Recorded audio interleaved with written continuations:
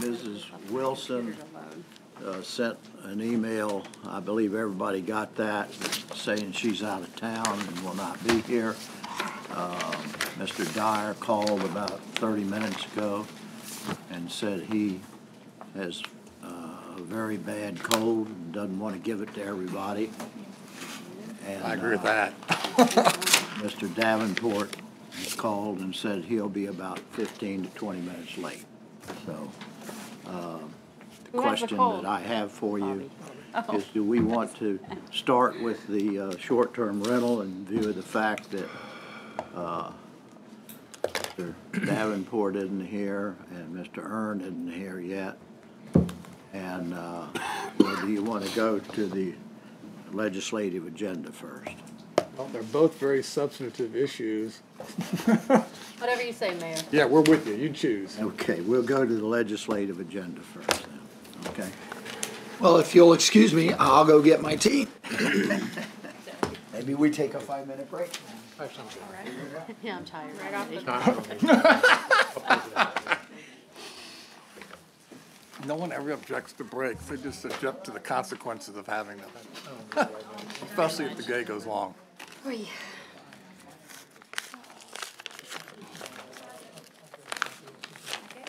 Hang on, I'll get you. Okay, Aaron's coming over to do it, so.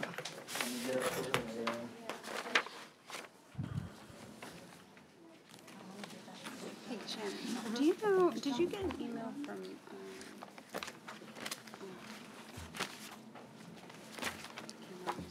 Sure. it'll come to me, about something in here. Did they take something out? 'Cause I didn't- Yes, sir, she is. Okay.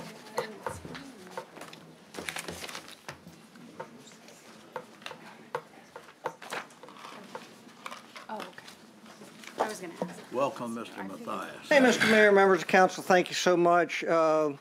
We've got the draft legislative agenda here in front of you, but I want to introduce you to Erin Torrio, the new first contact person, and my assistant over there. She's been with the city about 14 years now, and not counting today. And she just started about 3 weeks ago, and she's doing great. She came over from Waste Management, and I hope you all had a chance to talk to her, but she's the wonderful person that answers the phone when you call in. And she's also helping Nancy out with concerns and complaints and things like that. Great. So the package in front of you, as in years past, is based on input we received from the city departments, your boards and commissions, and then also the policy issues you've had in previous years. And in years past, we've got the package divided into two parts. Your long-term positions, which are by long-term, we mean a couple years or more, and then new initiatives. So the first new initiative will be post-Labor Day opening. Obviously, this is, the first long-term initiative is post-Labor Day opening. This is something we've had in the package since 1986 when the so-called Scooby-Doo or King's Dominion bill was passed, and basically trying to keep schools closed until after Labor Day. We have consistently lost this issue in the House of Delegates the last 5 or 6 years and only been successful in killing it in the Senate Education and Health Committee. This last session was a very narrow vote, and we were told by several of the senators that voted for us that we needed to work on a compromise before the 19 session of the General Assembly came around. And we're doing it as we speak. But we're just not quite ready to announce what compromise we're talking about. But I think that before the session starts, we will have a formal position for you all to reconsider. And will that be a position that the school board votes on before it comes to us? Hadn't thought of that, Mr. Moss, so it's still going to be a statewide position. What's happened is, over the last several years, the number of exemptions from the post-Labor Day policy have expanded so much that now about 57% of the students can go to school before Labor Day. Fairfax County was a big hit when they were given a waiver a few years ago. And what's been happening is, and I'm sure the folks in Fairfax would argue with me is the existing waiver is for weather. And what Fairfax has done is anytime snow has been within 20 miles of Fairfax, they've declared a school day, a snow day, and so they've ended up having enough experience with snow days that they can now say they are affected by weather, so they get the exemptions. And it's basically just east of 95 now that is not exempted. Previously, it was most of the rural localities and mountainous localities that really did have a legitimate weather issue, but they contained, although a fairly large number of school districts, a fairly large number, or excuse me, small number of students. Next item is moratorium uranium mining. Again, this is a long-term policy position, and our biggest issue right now is Virginia Uranium, which is the company that owns the deposit out towards Danville, is suing in the U.S. Supreme Court, which will be taking up the issue next month, saying that only the federal government can control where uranium mining takes place. And so we've asked the General Assembly, Attorney General's office, the Commonwealth generally, to be very involved with that lawsuit, with Friends of the Court briefs, etc. I think I'm very secure in saying the General Assembly will not give them approval to move forward, but this Supreme Court case is an issue we have to keep up on. Recently, there was a rezoning request out there to rezone it for mining to take place, and that was defeated by the local Board of Supervisors. And as you know, through the Planning District Commission, we're cooperating with the Roanoke River Basin folks now financially so that we can pay part of the cost of their executive director. And their main goal is to maintain the status quo on uranium mining. Voting rights, again, this was an issue from your package previously that was supported by the Council and the Human Rights Commission. They again asked for it to be in the package again this year, but basically tried to increase voter participation through redistricting reform and improve the ability of folks to vote with expanded voting hours, things like that. Well, personally, I just think it's this how the General Assembly decided to operate their business. I don't think is our jurisdiction to do, but we might invite them to tell us to set up an independent panel to do our redistricting as well. I just think we just need to be careful. We're basically telling another legislative body how they need to do their business as a governing body, not, I just think, I'm sure you've all heard from some delegates as well. This is not well received. The next one is solution to coastal flooding, recurrent greenhouse gas initiative, regional greenhouse gas initiative, again from the Human Rights Commission. And Councilmember Henley has been the big patron of this in the past. Basically, this is trying to get Virginia to participate in the Northeastern Regional Greenhouse Gas Initiative, where there be a buying and selling of pollution credits. And it's estimated that Virginia could get as much as $200 million a year through this process without increasing electricity rates. This came close in the last session. If it doesn't pass at 19, I feel very confident it will in 20. And this is outside of the clean air initiatives at the federal government level. Governor McAuliffe set the state on a path to have our own clean air plan that we can do independently. And that's the way it's going. In fact, the recent Trump initiative would have each state set its own emissions standards rather than a set of federal standards. So this is in keeping with the state's been pursuing. Menhaden fishing regulation, again, this is a carryover, something supported, I think, by most of our delegation. In fact, I think all of our delegation, all 13 members, have been very supportive of legislation that would have the maintenance and regulation of menhaden put into the Virginia Marine Resources Commission. Right now, menhaden is basically the only fish resource that's not managed by them. Instead, it's managed by the General Assembly. Last session, There were several bills put in the House and Senate by members of our delegation that would limit what Omega Seafood, which is they're the big taker of menhaden, could take to the average take of the last 10 years, which I believe was 51 million tons, and instead of what they're permitted, which is around 83 million tons. And even with putting them at what the average for the last number of years has been, they were opposed to that. So we'll have to see. And right now, Virginia is in violation of the fisheries management plan for the Atlantic Ocean, and we'll see what action is taken by that regulatory body. Bob, on that one, so the plan is to try to get it removed from the, I guess, the General Assembly and put it where all the other fishing regulations are? Yes, sir. And what's the likelihood of that? It's a tough one. I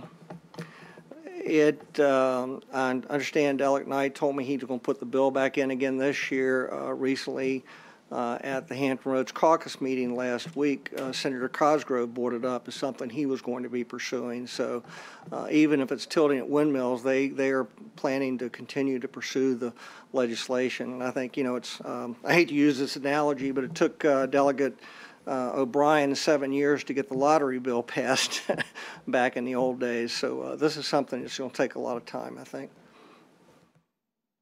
Animal cruelty, and this was brought to council's attention by Councilmember Wood 2 years ago. And basically right now under Virginia law, any companion animal, you can all but kill it, and it's only a misdemeanor. And the case that came to the forefront was a dog that had been hacked up by a machete and left to die. And the court could only put a misdemeanor fine penalty against the perpetrator did that. So Senator DeSteff has taken this on his own. The only reason it's not passed in the last couple years is because the General Assembly has a policy whenever you create a new offense that requires a jail sentence, you have to appropriate at least $50,000 for future jail costs. But Senator DeSteff thinks the third time is a charm and is going to pursue this one.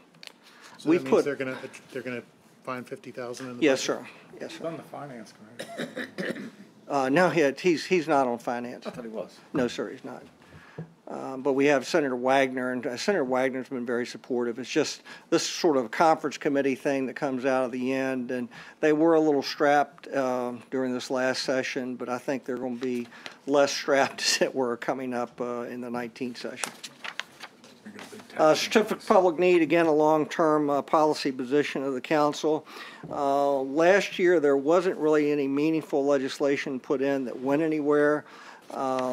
Our delegation is pretty united on this, basically protecting some form of certificate of public need while creating more innovation in the marketplace. Yeah, it's, I'm going to support the direction, but the increasing analysis more and more is showing that this is actually not saving medical people money. The analysis is not sustaining the rhetoric of the hospital industry. Well, with Medicare expansion, it's certainly a new day for all these things, and Medicare expansion in Virginia goes into effect January 1st, so I'm sure they'll have some more information on that by then.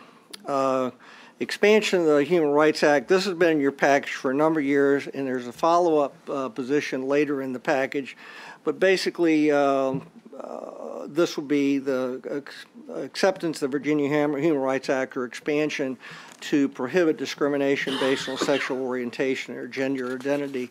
Virginia Beach went into this probably 20 years ago, and we don't do any kind of discrimination on those grounds now. I'm not sure anybody does. There's a executive order that Governor McAuliffe put into place at the state level, which was renewed by Governor Northam. But the desire is to have this passed into law so there's not a change in how it's enforced from governor to governor. Paul, may I ask? Yes, ma'am. Does this meet the satisfaction of those couple of human rights commissioners? The follow-up item in the new initiatives does. Okay. Thank you. At least I sure hope it does. Exactly. Full funding for the STEP program, you all have had for a number of years, as long as I can remember, additional funding for mental health. What's come about for the Human Rights Commission is they've put some specifics in place in the package, and I can't tell you how much money it's going to cost, but we'll have those numbers by the time the session starts. And hopefully, you know, behavior mental health, we just had an excellent meeting that Danette Smith put on. We had the Secretary of Health and Human Services here. A number of the members were in attendance, a number of members of the General Assembly delegation. And this is a very big issue statewide. I think about 45% of Sheriff Stolley's guests down the end of the road here have mental health or drug or alcohol addiction issues, and if we can keep them out of the jail, everyone will be saving money. So you could actually spend $1 to save 10 through the STEP Virginia program. I only have one question. If it came down to type money, and obviously it's on our next page of 14, which is a higher priority do you think to the city? Fully funding this or using the internet sales revenue for K through 12? If we had to choose, where do we stand? Because that's the kind of choices we could be asked. It is, and I'm really not in a position to make that kind of recommendation right now because we don't have the full cost of the STEP Virginia program. Again, we hope to have that in the near future. Before we adopt it, I would like to kind of know, because some of these things could be trade-off choices, and I think the council ought to communicate what its priority would be if we had to choose. What would we choose? And the next one again is we're going into new initiatives, and this is enabling legislation for sales tax on all internet sales. Right now, Amazon sales are taxed in Virginia by Amazon, and every citizen that buys stuff off the internet is bound by law to pay the tax on the items they buy if they're not already taxed. And I'm sure we're all law-abiding individuals in here, but this is a way to make sure that the sales tax is collected on all internet sales. There'll probably be an exemption for businesses that do under $100,000 a year, which was done in Iowa. In their court case that went to the Supreme Court, was approved by the Supreme Court, and some other issues. There's also the issue of whether for intrastate sales, whether they're collected at the point of delivery or the point of sale. In Virginia, it's kind of strange because we have out close to Lynchburg, I believe, a very profitable, very high volume furniture store that delivers furniture all over the state, but they generate an awful lot of sales tax within and for that locality. And so most of the places it's on point of delivery. Certainly from out of state, it's on point of delivery, but Virginia would probably use point of sale for intrastate sales, so as to not provide a hardship to that locality.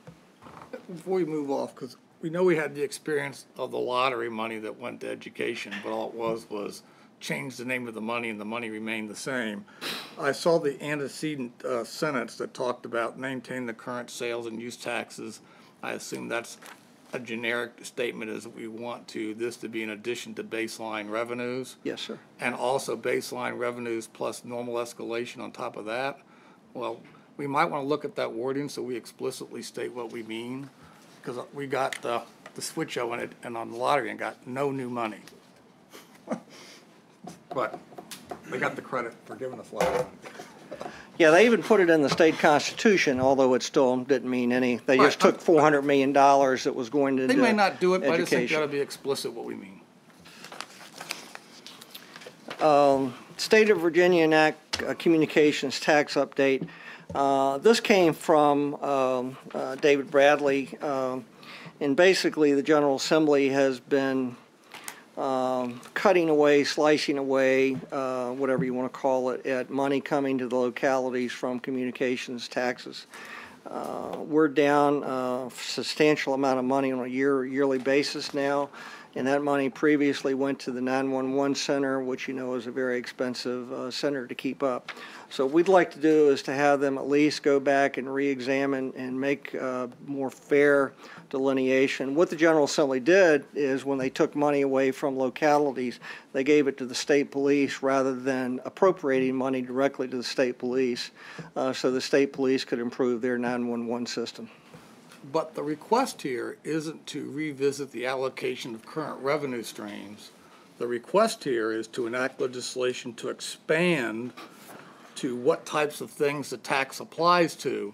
And it says phone cards, but I suspect it's probably Netflix, it's Hulu, it's all those things. So we're actually asking the General Assembly to enact an additional tax on our residents. Is that what we're asking? No, sir. We're trying to get things that were taxed that either didn't exist when the sales tax was put in place and internet access was in place at that time, but new things that have come up since then. We get an exclusive list on how much more. We sure. Because this is requesting a tax increase.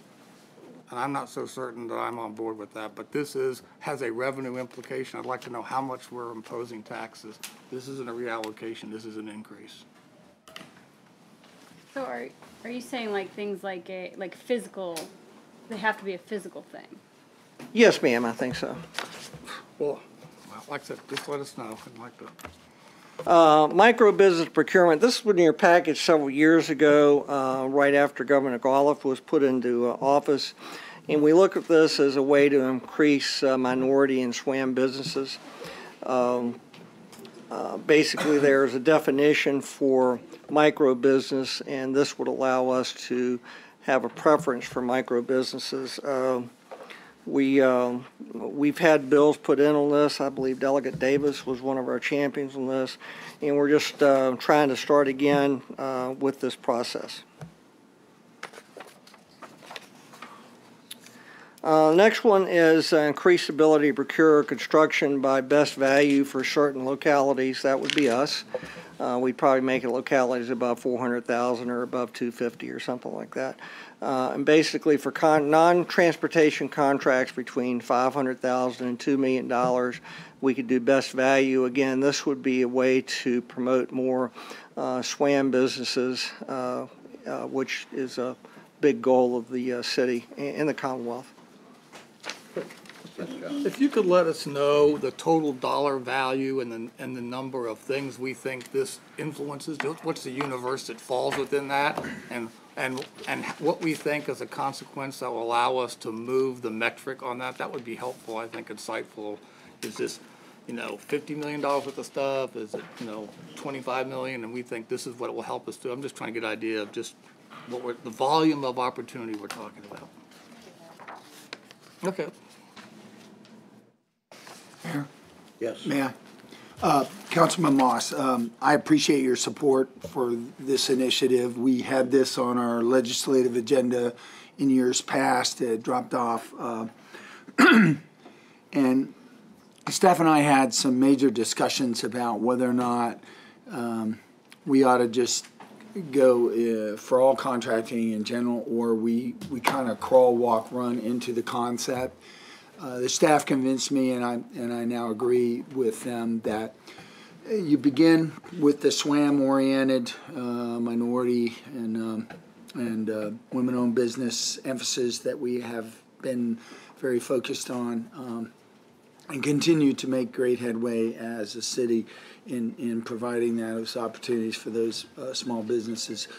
But we think that if we can show on an important aspect, you get kind of two birds with one stone. You have an opportunity to show the value of it, because it's the larger firms that have great influence, as we all know, in the General Assembly. And when you get to best value, there's a reluctance for some firms to understand that this does require, and local jurisdictions are going to need to understand, it does require us to provide report cards based on performance of contractors, so that catalog of performance-oriented reports are able to be leveraged into the business of evaluating them for their next job. So the saying that says you interview for your next job every day, your performance your quality and your timeliness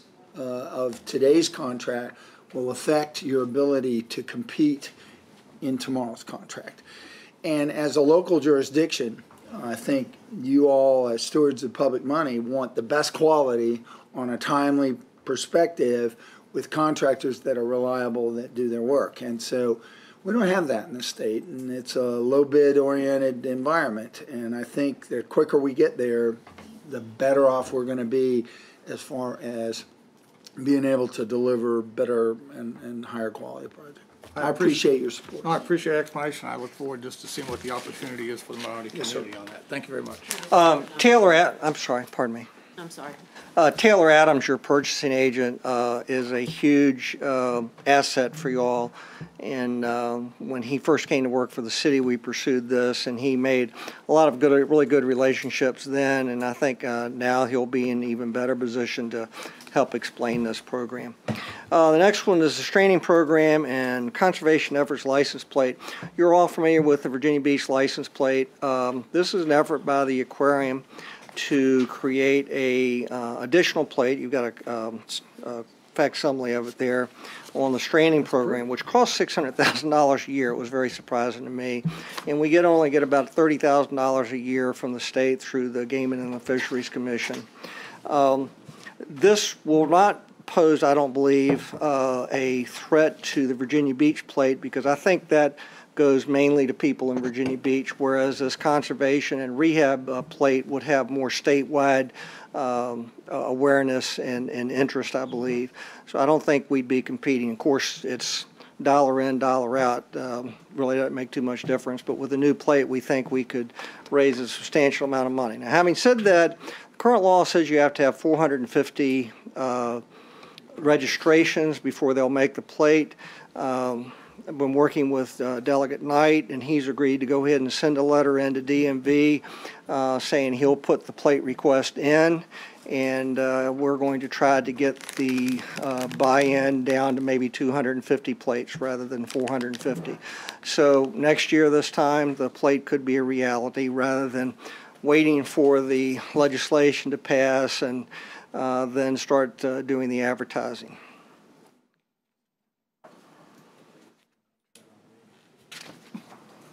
High-speed rail, Mayor Jones has been a huge supporter, as has the entire council, of higher speed rail, a technically correct answer. And we've been pursuing a Tier 2 EIS, environmental impact statement, for higher speed rail from Richmond to Hampton Roads. It'd be a two-prong down the peninsula and down the south side route. We've been told for years that until we finish the DC to Richmond EIS, which was $65 million, that they wouldn't do ours. And so that one is finished now, so we think it's our turn of the plate, and that the money should come from the Commonwealth rather than taking, as they've recommended, money from existing resources like congestion mitigation and air quality funds and things like that. Chesapeake Bay Watershed Implementation Plan. This is where we have to go back to the general and say, hey, we asked you to do this, and y'all were very nice to do it a few years ago. We need for you to undo it. Back when we had the Lynn Haven and Little Creek watersheds taken out of the Chesapeake Bay and put into the James River watershed, it was going to help us with the regulations as they existed at that time. Now with the Chesapeake Bay Act, and more importantly the SWIFT program that HRSD is doing, we need to have those watersheds put back into the Chesapeake Bay Act, and it could possibly save us as much as $200 million a year if we're successful in getting the SWIFT program going and getting these watersheds put back the way they were originally. It'll be a very simple bill, just section so-and-so of the Code of Virginia is repealed, which always gets everybody's attention because they want to know what that means. So, moving on, and we're getting close to the end. The Virginia Shoreline Resiliency Fund. This came as a recommendation from the Green Ribbon Committee with Ms. Henley's recommendation. The Shoreline Resiliency Fund was established as a low-interest loan. However, they didn't put any money into it.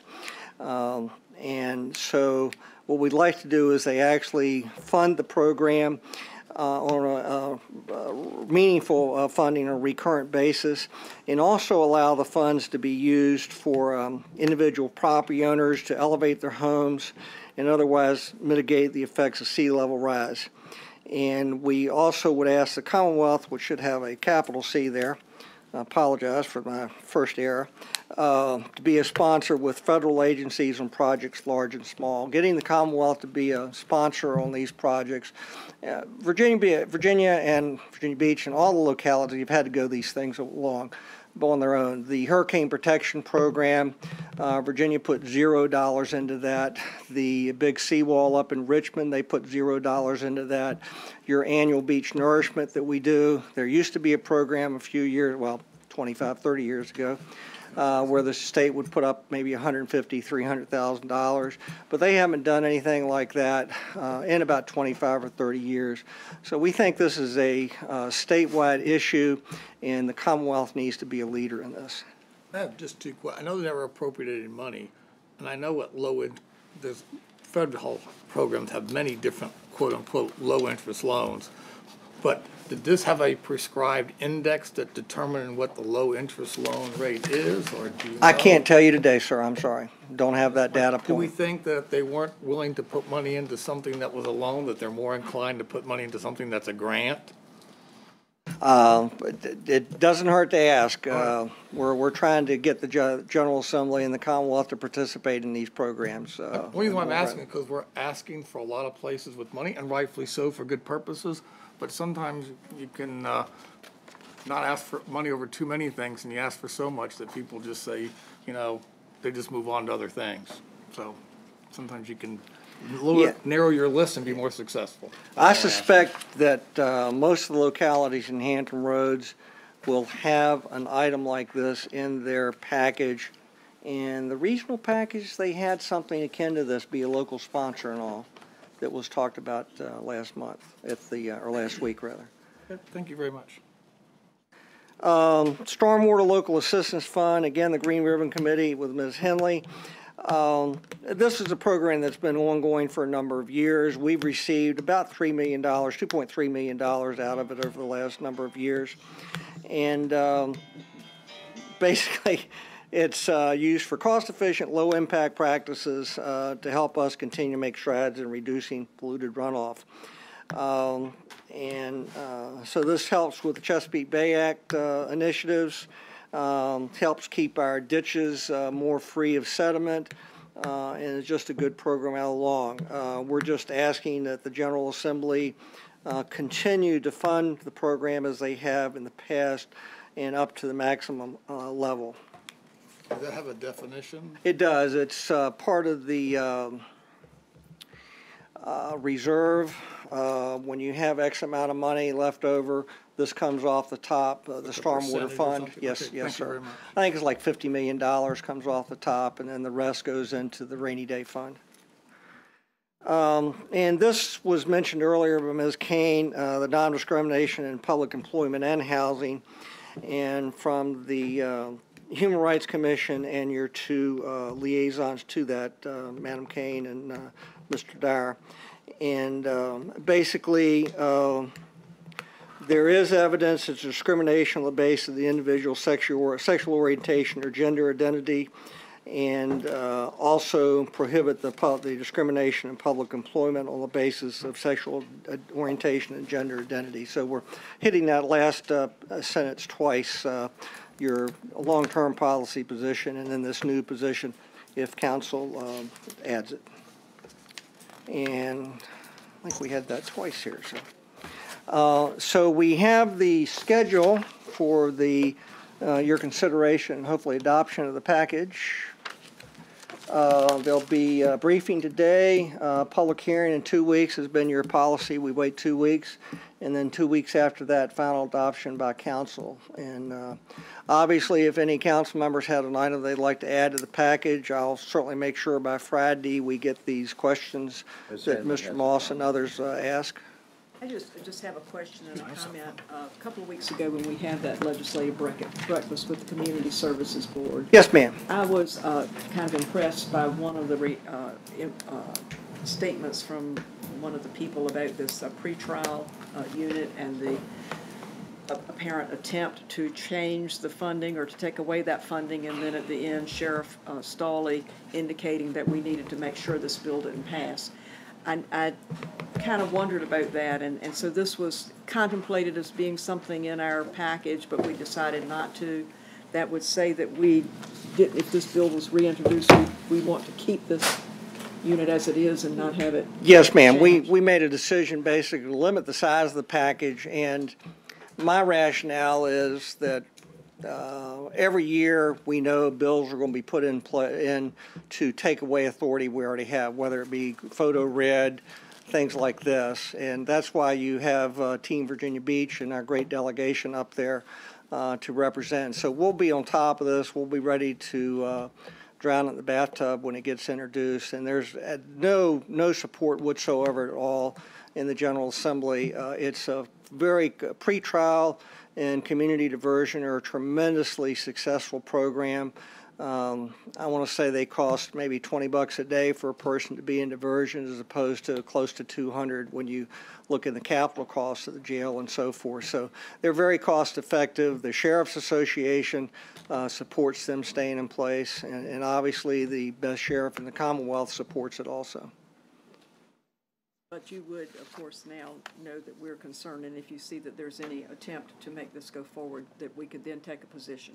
Yes, ma'am. Okay. John? I applaud keeping the package small. I always think a smaller list gets bought easier. But I want to come back to an issue I mentioned 2 weeks ago, not to add to this package because I think it's bigger than the city, but back to that training issue that I talked about for the maritime industry, that I thought that's something that HRPDC as a region, there should be a region initiative, and then we could adopt a resolution in support of it. So it's not like it ought to be in our community, it's just that the region needs it. But there was in the NDAA Act that was passed, that's the joint bill, the thing about telling the Navy to look at opening additional shipyards. I just gave examples, but up capacity. Well, capacity means you got to have workers, and if you have trained workers, you're in a better process to be participating in that, and that's a long lead item. So I'd like to see that. I'd like to, I know some members, I know Ben's on, to see us get the right wording. I'm sure if you work with Congressman Whitman and staff, they could probably help get that just right. And then we could then support that as a regional issue that we support versus just as Virginia Beach. Absolutely. We could reach out to Bill Crow at the who runs the Shipyard Association. I'm sure he's following this issue, and this is the kind of thing that your Military Economic Development Advisory Committee works on with the 1,000 military members a month leaving. So many of them have good shipbuilding skills, and trying to get them, and certainly Huntington Ingalls, Newport News, they want to hire, I don't think, 8,000 people over the coming years. Well, you got to be careful not focusing on the near term, but the long term issue, because you can't do much to generate 1,000 people tomorrow. But you can do a lot about generating, 5,000 people in 4 years. Mm-hmm. And there's just an investment for the infrastructure, training, and how do you do that? And that's what it's going to take some study work up front, but I do think, I've talked with a couple local delegates and state senators about it, but I do think it best plays as from the region level that we support versus us trying to push it as just Virginia Beach. Yes, Mr. Hanson. Are we discussing workforce development post high school? Yes. Are we focused on? This would be post-high school. I mean, you could have an part of it, but if you think about demographically, all the workforce that you have is the workforce that's alive today, for the most part. And you're not only generating, but so many high school students on a period where you can look at the demographics and how many you have. So it's got to be bigger than just what you're pushing out of a high school program. You can't meet the larger numbers. But once again, rather than dictating a solution, but it's also got to be both. It's got to be people retooling, like I mentioned that lady who got her degree at NC State and couldn't get the right job, she's deciding to retool her career. I think you're going to see lots of people needing to retool and how do you make housing most affordable? Is raise household income. And to raise household income, you have to have a higher skill set that gets you a higher labor. So, Mr. City Manager, I think it's a little bit of both, but I think it's a lot about people that are find themselves trapped in stagnant wages because of the skill set. And what did Dr. Cook tell us? One of our biggest things holding us back was our lack of skill of our skilled workforce. And we're hearing that also from the maritime industry when they can't hire the people. So I think it's a little bit of both, but I think it's if you look at the length and the terms of, you know, when the Navy was just here on the peninsula about back in July, I think it was, and I forget who spoke over there. I didn't go to the event, but he talked about, hey, we're ready, but is Virginia ready? I think was his theme. And so I think it's a long-term investment. So I think it's both. I just, I mention this because city managers are engaged in conversation about what's our regional economic development strategy, how successful has it been, or the lack thereof of what the regional associate is. Shannon's our representative, Ms. Kane is our representative. She's concerned about it. She's been very engaged in helping the private sector develop fundraising capacity, but therein lies the issue about that which has been followed in the past doesn't seem to be working as we go forward. And internal to the senior staff here in Virginia Beach, we talk about economic development really being focused at the regional level. First of all, access and marketing always is out there. It's just that's been the primary focus forever. Hasn't been that successful, especially here in Virginia Beach. Secondly, it's about entrepreneurship and startups and that whole world as we see the emerging technology. But the third leg of the stool is really about workforce development. And it just seems to me as a manager who sees his annual budgets prepared and then 46% of that operating budget going to the division of schools, seems to me that they have a large responsibility in this business, more so even than the government side of the house, because their sole focus of delivering educated kids is to provide a workforce for a capitalist environment that we currently have.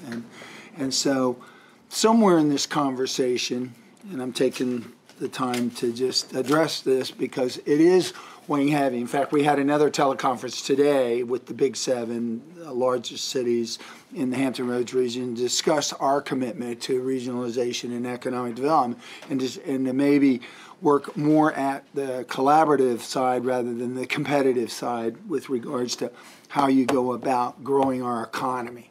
And one of those things is exactly what we're talking about, Mr. Moss, and Ms. Kane is very much aware because we drag her to every meeting we can get her into. But the thing is, our school district has to be energized, and all the school districts have to be energized. And part of this solution of workforce development, which many of you know, former Mayor Will Sessoms had his roundtable, and now Mayor Jones attends that, and with the business leaders, but this is not going to move. This is not going to move in the magnitude of what you're saying. And remember, Mr. Moss, you're discussing one of the many clusters of economic growth that we have opportunities here. Certainly the largest because of the shipyards that support the Navy and the construction of naval vessels. But the real reality is growing this workforce is going to have to be a primary responsibility of our school systems universally. And somewhere in there, they got to be, I'm sure they're engaged, it's what they do, but even more so than ever before. Well, to your point, before, and this is Nancy Park was on City Council, Nancy Parker and I went with some school board members, Lewis may remember, I know Barbara does, we went to Troy.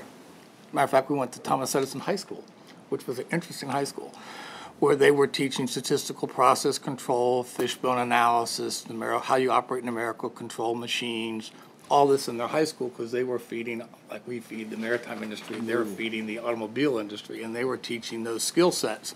A large part of that work ended up doing something different, but the Advanced Technology Center and the Lansdowne program were an outgrowth of that, but also they moved algebra earlier in the period of schooling because algebra is a key piece, one, to passing the test at Newport News Shipbuilding, and also to doing the calculus and stuff required to operate these numerical control machines and do the statistical analysis on process improvement. So I do think you're correct.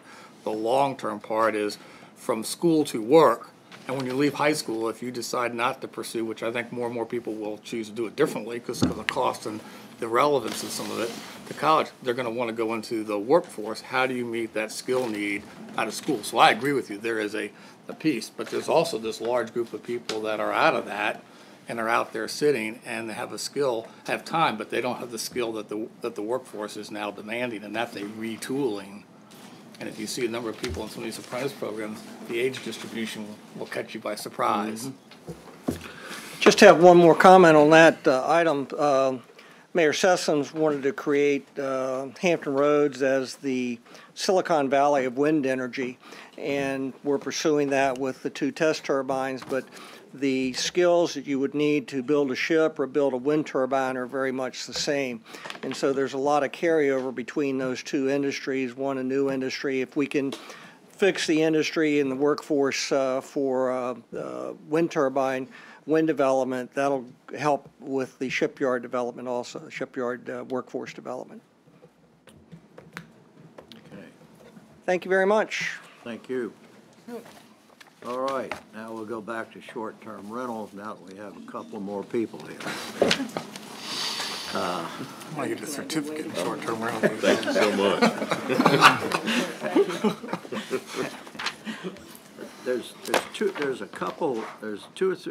two issues that have been brought to my attention by the city attorney. And one of them is when we decide what should be the maximum occupancy of the short-term rental, 2 per bedroom plus 4 citywide, and 3 per bedroom plus 2 in overlay. And Mr. Stiles brought to my attention that the issue of uniformity. Would you like to comment on that, Mr. Stiles? Well, I listed I listed short-term rentals on your closed session agenda in case you wanted to talk about it in more detail. But just generally speaking, as we discussed last week, I think we need to be mindful when we are adopting different limits, whether it be occupancy or otherwise. We need to make sure that the zoning principles that we're relying on to reach those distinctions are set forth in the findings or are a matter of record in order to better address any uniformity challenge that might be forthcoming. All right. And that... And somebody also brought to my attention that I may have misunderstood the direction provided last week and that occupancy was to be the same across the city. If I got that wrong, please tell me and we'll fix it. And I'm the one that brought it to his attention. My understanding is that it was 3 plus 2 all over the city was where the majority of the council came down last meeting. And I just want to make sure I'm correct, or where were we on that? Anybody want to comment? I think it was specific that it was going to be greater in Sandbridge than in the rest of the city. That's how I recall it. All right, Which so I think is a problem, but. well, that's the uniformity problem. Right. So We gotta build the case for it. About, so. That's May I ask a question? You just mentioned findings.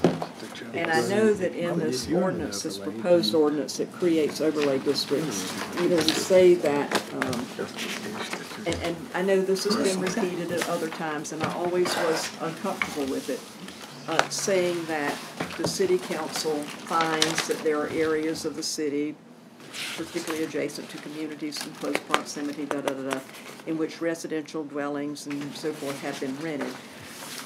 And, you know, that's a statement, we've been seeing that, but like I say, I've always been uncomfortable with it because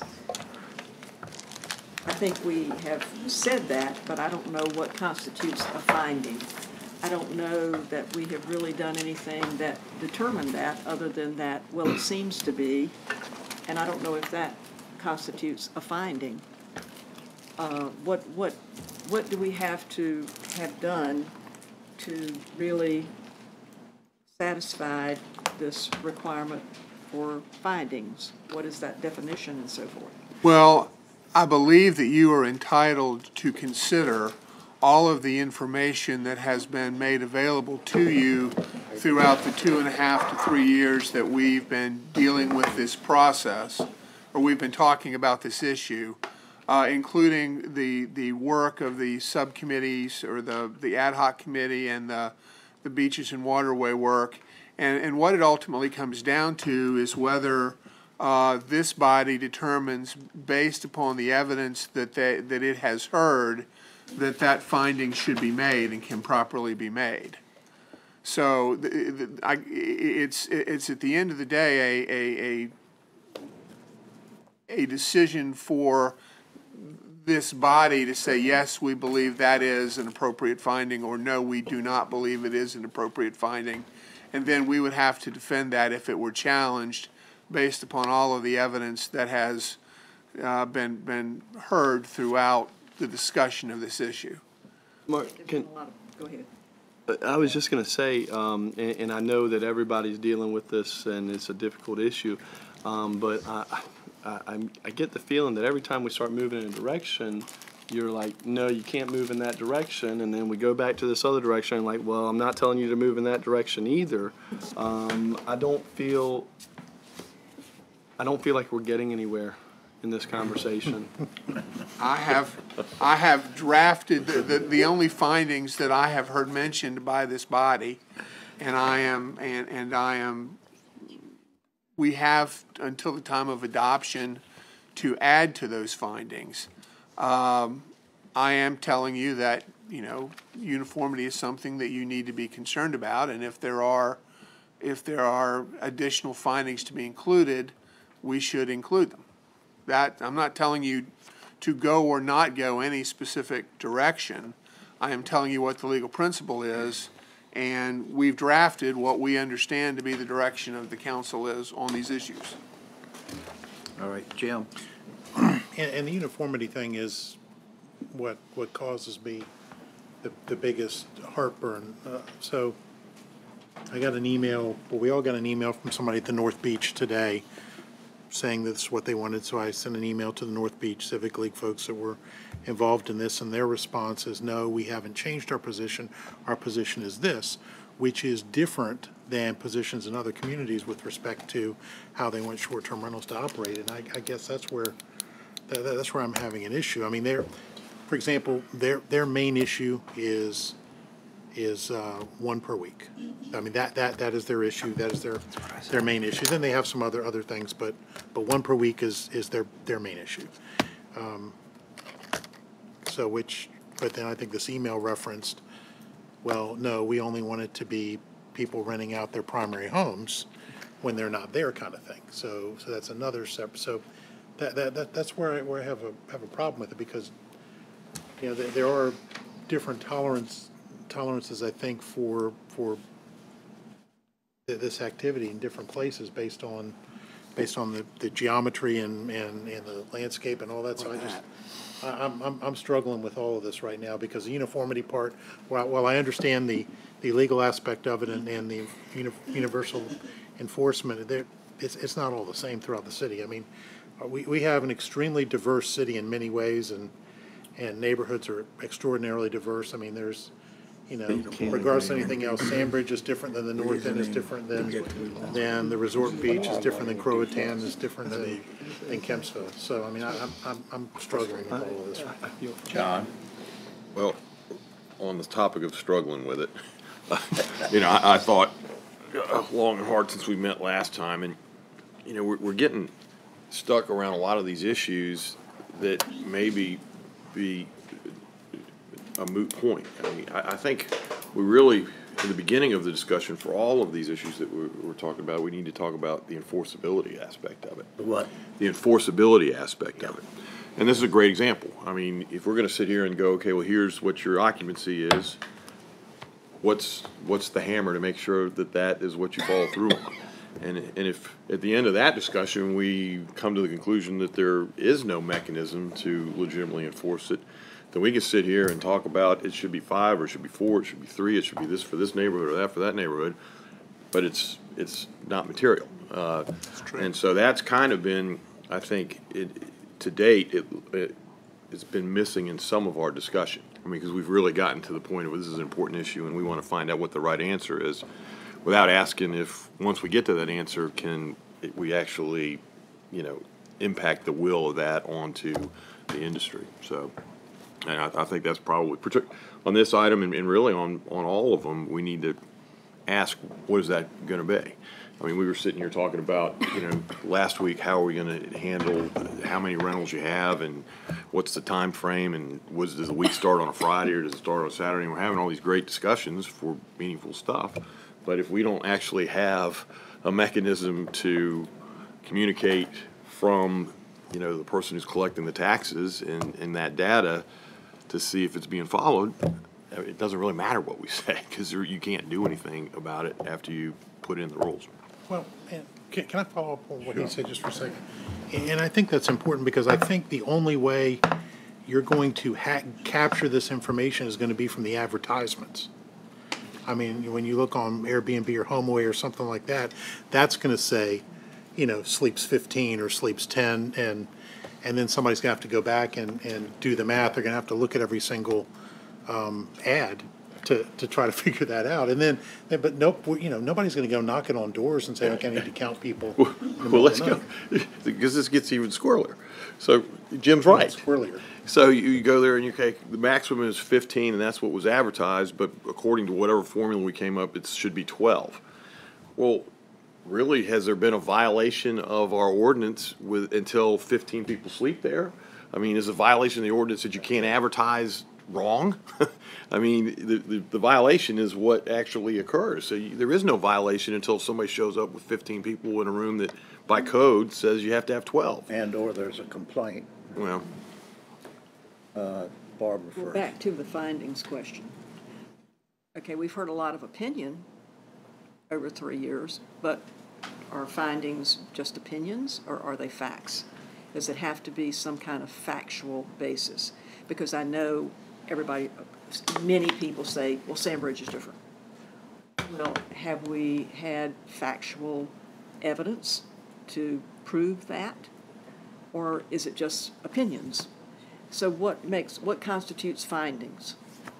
Well, those findings should be conclusions of fact that have been determined to be existent by this council when it casts its vote.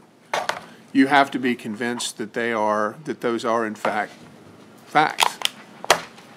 You are making factual findings just like a judge in a courtroom will make findings of fact and conclusions of law, and you will, as we talked about last week, there's a very deferential standard that applies, but if those facts are completely without any support, then they could be supplanted. Well, I just kind of say we really don't have any findings at this point. We've just got a lot of opinion. And, as far as being able to prove, for example, folks say, the Sandbridge has always done it like this. Well, in fact, all of this started, and I've got something later I'm going to pass out to you. It all started in June of 2015, this discussion we've had, and because of the change in what was being rented at Sandbridge as event houses. That had not always been the fact. The fact of the rentals at Sandbridge had been historically weekly rentals, weekly vacation family rentals. But I guess something in about the last 10 years changed that.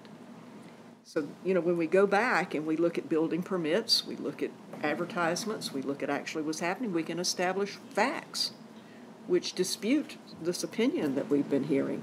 So I don't think we've had the opportunity to really look at facts at this point. So I don't think we really have findings. And so that's just was one of the things that when I was reading that in that ordinance, when are we going to have the opportunity? I guess if we're going to adopt this ordinance that allows overlay districts, at some point, we have to have the findings that those particular neighborhoods that are applying for an overlay district do have unique situations. So I guess that would be a part of that process. Anyway, I still think that we have to go step by step, and I think we're trying to do the whole ball of wax at one time, which I think is a mistake. Okay, let me get John, then Jim, and then Jessica, okay? Well, I have said from the beginning, the reason why I wasn't in favor of conditional use permits and extending this citywide outside of Sandbridge, the fact that the General Assembly has made it a by right use, that's a fact. I think it's also a fact that if we don't play our hand right regulations, the General Assembly is going to pass the regulations for us, and then that'll be a fact too. So, but I think. That's a threat. But I think that's true. But that's a threat. Let them do it, and then because I think they made a major mistake, which I think could and should have been. Could be. I'm just saying, I don't think we need to be threatened into doing something that's wrong. I didn't say that's the case. I'm just saying that. I'm just not letting it stand. Okay, I understand. But we can all have our opinions. I'm just stating the speculation. Okay. That's an opinion, not a fact. But the point I was getting at is, one of the reasons why these conditional use permits is because we can't really enforce it. All these regulations are going to do is when something goes wrong and you didn't comply with the city, whatever those regulations are, the person who's going to know the most all about that is your insurance company. And the lawyers and the investigators they hire, and as soon as they find out that there's some city ordinance that you didn't comply with that contributed to the result, you're going to be negligent. And just like the people with the falling down deck, someone else owns your beach house, and so people will pick up on the fact that where's the liability, and liability often tends to discipline behavior. So I think you're right, John. I don't think we're going to be able to count the time or all those things, but it will have a dampening effect because there'll be other people who will be interested in enforcing it for their own financial reasons when things go ugly. But if where you don't allow it because you don't have the conditional use permit, you just say we're not having it. If someone's operating one, it's binary. There are no rules to enforce because the activity is inherently not allowed. That's easy to enforce because it's happening and it's not permitted. And I think that's what I hear from the people over at Bay Lake Pines and other neighborhoods is it hasn't, the technology is allowed that they don't want their neighborhoods to become commercial districts. Well, conditional use permits like Bermuda grass. You know, you can plant that one seed, but it's that kind of thing that just keeps stretching out there and putting down on different little tap roots and just expands, and once it goes, you can't pull it back in. And I think that gets back to the enforceability point, Mr. Mayor. But I do think that we can look at these overlays. I'm with Ben on this. I do think that there are findings. They're not going to be, it takes some homework. I think we have to go back and look at the education that we got. I think we have to look at that criteria, and then we have to look at the things, look for the demographics, bring all the historical experience to bear, and all the things that took place, and then make what the reasonable judgment, preponderance of the evidence, kind of a metric, and say we can make this distinction. It could be whether it's had parking in the street or don't have parking, something that relates to the criteria that we were educated on. I think that can be done because I think that's what the residents in the areas that want to have them, which isn't everywhere in the city, it might mind you, have them, then we can do the heavy lifting. I think that's what they're asking us to find a way between having them nowhere, which some communities have done, or Fairfax had a very unusual way of approaching it, as did Lynchburg. Neither one of those are resort communities either. But at the same time, we don't want to do an injurious thing, and I know this doesn't sit well with everyone when I say this, but I'm going to say it again, is we also can't do an injurious nature to the underlying business model in some of these places where things are predicated on a certain practice, which may or may not be seen as historical norm, but it's the current fact, and we have to acknowledge that too. I think we can get there. We just have to look at those one at a time and build the rationale and the basis. Maybe it'll take some executive sessions to do some of that, maybe something we can't do, but to get there. But we have to, I think that's what the people are asking us. And in the end, if we can't do it, then the choice to the public, I think, Mr. Mayor, is we can't get past the precedent of uniformity. So as a community, except for Sandbridge, which has it by right, it's all or none. Because to John's point, there isn't any reasonable way of enforcing anything once you put it in place anyway. And I think he's correct. And communities have struggled with that enforcement piece because they're not going to go knock on their doors or any of that kind of stuff. So, Before we get to Jim, did you have a comment on that? No, sir. Okay, Jim? Well, I mean, I appreciate what everybody's saying here, and I guess what we need to be cognizant of is regardless of whether or not we're moving forward or backwards or what have you, it's the status quo is going to stay in place until we come up with something. So we're still going to have the trouble places in the neighborhoods. I mean, look, we all know what bad looks like. I mean, we all know what the bad one looks like when we get the, holding up the Zyder thing, but not this one. But, you know, when they got those invitations that were sent out for these big parties out in Sandbridge that then went to the north end, and a mansion party is somehow an 1,800 square foot house up at the north end. And so we know what bad is. But the issue is we got to figure out what good is. And that's where we're having trouble. But if we don't do anything, nothing's going to change. It's going to stay the way it is, regardless of whether or not it's currently legal or not. I mean, there's if we can't get together on this, there's no way we're going to get together on saying, well, we'll just do away with all of them until we figure it out, because I think that wouldn't work either. So, I mean, as much as painful as it is to keep coming back and talking about short-term rentals an hour a week, and there's nothing short about short-term rentals and all of this, is that we're going to have to come up with something, or nothing's going to change. And I think that's what we need to. You have made some headway, so. Jessica?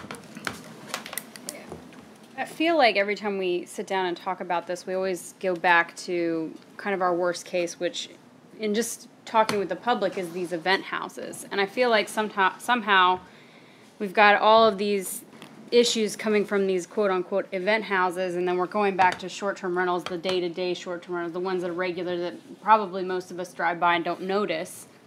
And I wonder, is there a way to partition that out and say, let's just address the event houses first? Because I feel like that's something we all can probably get behind and have clear, concise direction, and then work on the rest of the city in terms of what a regular short-term rental is going to be. Because, I mean, I don't understand how we can't look at these houses that have, 5 or 6 plus rooms and go from there on them first. I feel like that's where the majority of the problem is, and when I talk to people where I'm getting my negative feedback in terms of, should they be allowed to do this? Aren't they really operating at like a bed and breakfast or an event place?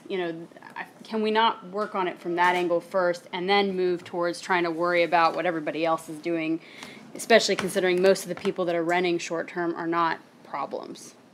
Barbara? Well, the problem is there's no definition of an event house. Cool, but that's what I'm saying. Maybe we need to get a definition. But because this one that you just referred to, that we had the potential party at Sandbridge, which apparently everybody thought it was okay if you did that at Sandbridge, just don't do it at the north end. I disagree. But that was a very small house. So it's not really the size of the house that constitutes the place where events are held. It's the fact that they are rented in this particular fashion. So event houses tend to come out to be a subset of short-term rentals. But you're right, it started with the event houses, but that is just sort of, it shows the evolution of all of this. As long as people were renting for family vacations, weekly family vacations in Sandbridge, weekly family vacations at the north end, everything was fine. What upset the thing was when we started having other types of rentals. And I think from the background, we pinpointed that as sometime around 2008. That's when Karen Lasley indicated that she was called upon to make some determination and thought it had to do with the mortgage problems at that particular time, and so one thing after the other. And so then Then it got to be, well, this is so great, we will start building these really big houses and so forth, and you can look at the building permits, and I have them, and I'll be glad to let you look at them, to see the companies that were building these much bigger units that were not ever intended to be single-family residences, but that's what the building permit application said.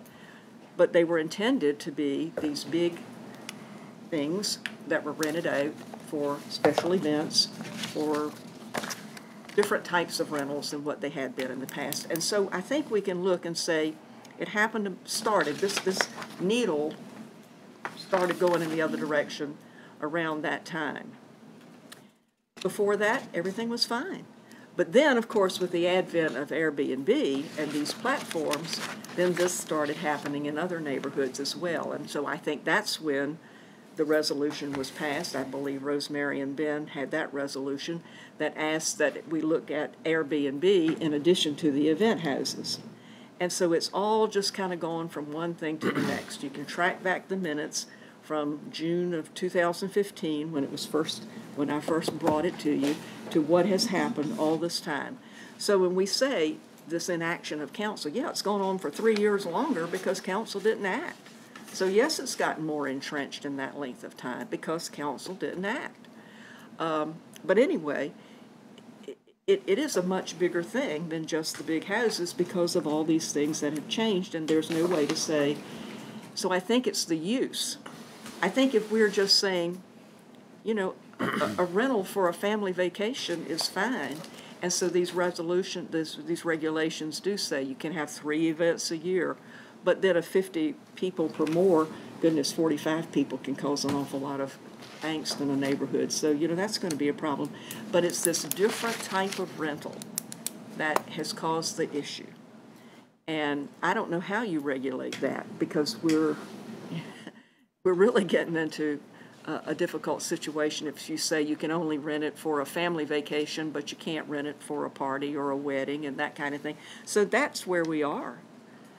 I think though, but going to that point, I think that's where we need to be though. Instead of trying to regulate, oh, you're a short-term rental because you're renting for X period of days, we need to be saying you're this type of rental because you're this type of use. I know that when we commercially rate insurance products, we use a stat classification, and then you're audited at the end of the year. And I'm not saying that that's what we have to do, but there are ways to start from, okay, who is operating under this use, and what are our rules for this use? I think that we're going to just beat our heads onto this table talking about short-term rentals in a broad picture, and if we don't get to the root of the problem, which is people using their homes for event purposes, we're not going to, I don't know that we're ever going to leave, it's ever going to leave this room. I mean, I agree. I think that there's a lack of action, but we're just, I mean, honestly, I think what Ben said earlier about being frustrated and just every time we come back here, it's like square one. I think we have to address this from a use, from the perspective of who is using it for what, and how do we regulate that use? Because I think the number of days is irrelevant. Shannon. Along those lines, that's why I feel the parking component is so important, because I remember meeting with Molly and some of the others back, I guess 3 years ago now. It seems like a lifetime. But it was the porta potties, the loud music, and could the fire trucks get up and down the roads because there's cars parked everywhere, and there's pictures of cars up on top of cars going to a party. And much to what John said about we have to make sure we can enforce whatever we put there, because our police couldn't get there in time and everything was quiet when they did get there. So even though we had something in place when they got there, it was, hence the 30 minutes or the hour or whatever the person has to be to get there. But I think to what Jessica's saying, if we work on the parking and the noise and those things that we know we can't control to at least make things livable until we figure the rest of it out. No porta potties, and you have to be able to park on the pad, and I don't know, those types of things that I think that are quantifiable and easy to enforce, hopefully. If we make that step first, and we obviously have to keep moving, but I think checking those things off of the list to get those under control might help. Well, right? No? the, We tried. But No, we it keep didn't, it didn't trying. work. It's- I mean, we had the Beaches and Waterways recommendation. I voted against that next committee being established, the ad hoc committee, because I thought we should have acted then, but we didn't. So here we are. all right, Mr. City Attorney, can Yes, we sir. have a different per bedroom rule for overlay districts versus citywide? I would refer you back to the discussion that we had in the closed session next week. Okay. The general rule is, broadly stated, you must treat similarly situated properties similarly, but you can treat differently situated properties differently. And so the question becomes, what is the factual basis upon which you distinguish residency in one part or occupancy in one part of the city versus another part where the use is, the same use? All right, would the fact that an overlay district has been established be a justifiable difference? Yes. I think so. If there are findings, and we don't, and that doesn't mean opinions, it means facts that would justify a place being an overlay district. And I think that, Well, that's what you do when you have it goes through the planning commission and it comes to the council, isn't Or a it? collective judgment over which reasonable people could disagree as to the reasonable answer. Or a court ruling. the court ruling, I think, is And probably. I what think we that's need. where this is headed, I do too. regardless of where this is headed for. I mean, I'm with Ben on that. we're headed for a court ruling of some Until we degree. do something, so. That's what, I mean, it sounds like from what I'm hearing from the city attorney, regardless of what we do, somebody's going to challenge this. I came prepared. May I do this? Yes. Let me get Jim first and then. Let's, we might as well, I mean, Let me ask this, and maybe this might be going back 3 steps, but if, based on, just the general broad strokes of what Mark said, that similarly situated properties are treated similarly unless it's different, and then we talked about, and Barbara mentioned the findings and that sort of thing. Is there a way that we could maybe actually do some sort of investigation to look at the various areas, whether it be through a combination of public hearings, citizen groups, that sort of thing, to figure out what is different about this particular neighborhood and that before we get too far down the road? Because here's the other thing I fear as we go through all this, we, by some miracle, we come up with something that we all agree on, then we go out and have the public hearings, and then it just all blows up. And you want to talk about sliding back 3 steps, it's going to be much worse. And I don't know if that's possible, Mr. Mayor, that we can do that we could have a series of public hearings in these different neighborhoods. Have staff work with a group to identify differences and similarities and that sort of thing. I mean, because I think otherwise, I think you're right. We end up not fixing it, not being able to enforce it, and going to court. I don't know if anybody likes that idea or not, but. All right, Barbara, what did you have? Well, I passed out to you the minutes from June 23rd, 2015, when I first brought forward, and it's kind of interesting, we had 4 members absent that day, when I provided this letter from the Sandbridge Civic League and another letter from the Sandbridge Business Association describing this problem that had developed down there with event houses and seeking some relief. And it includes with that some statistics that the Sandbridge Beach Business Association provided. If you notice, the total number of homes in the rental pool, 44%, not a majority and so forth. Then I also included the 2 pages in our current comprehensive plan, which was adopted in 2016, a year into this discussion, which says what Sandbridge is and should be.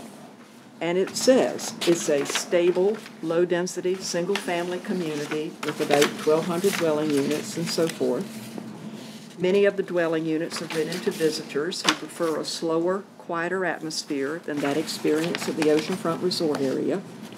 But then it acknowledges a trend of large, single-family houses being used for large family or friend vacation gatherings has become an issue in recent years and could become a destabilizing influence. And so we adopted this, and it said, if we don't watch out, this destabilizing influence is going to do something to Sandbridge. But the recommendation which we adopted said, it is the policy of the city to retain the existing low-density neighborhood character of Sandbridge, and the following land use recommendations apply. And it doesn't include what we're saying. That's what our comprehensive plan adopted in 2016 said. And then I copied this, no, that's the wrong, okay, something else was copied. But anyway, the uniformity thing, which says, all zoning regulations shall be uniform for each class or kind of buildings and uses throughout each district. And I understood that to be each zoning district, like R10, R15. So all regulations within a zoning district shall be uniform, but the regulations in one district may differ from those in other districts. It doesn't say that within that district other places can have different things. So looking at that as the context of how we are here, and I think the whole thing that we got into today it is with this assumption that Sandbridge is different. And that's what we came up with last week, which I think we wound up with saying what we thought we said last week, which may not be what we said. But anyway, we keep saying, well, the General Assembly has taken action. And yes, the General Assembly said that STRs are permitted use in the area that is defined and described as the Sandbridge SSD. It did not create an overlay district for Sandbridge because we don't allow overlay districts unless and until we adopt this resolution. So all the General Assembly said was that STRs are permitted use. And it went on to say, but they will follow the regulations of STRs that Virginia Beach has. So I think the General Assembly has said, whatever the regulations are that we're going to have for STRs in Virginia Beach, that's what Sandbridge should follow. So now we're taking this other leap that say, yeah, but we're going to make them different for Sandbridge. Sandbridge has not had the opportunity to go through the due process that we're about to adopt if we're going to allow an overlay district. And we certainly haven't had the due process that they should be able to question what their regulations are going to be. We left here last Tuesday, I think, saying, okay, Sandbridge is different. We're going to make them an overlay district, and they're going to have different regulations. And that's what I think we have in our proposed packet is this third ordinance. And that's why I was prepared to address this here, because this is taking that further leap, not only just to establish short-term rentals in our ordinance and to establish a process for overlay districts, but another leap that, okay, Sandbridge is going to be an overlay district and they're going to have these other regulations. And I think that's where we really get into a lot of trouble with the uniformity thing by singling out one neighborhood to treat it differently from every other neighborhood in the city. We already saw the General Assembly take one neighborhood in the entire state and treat it differently.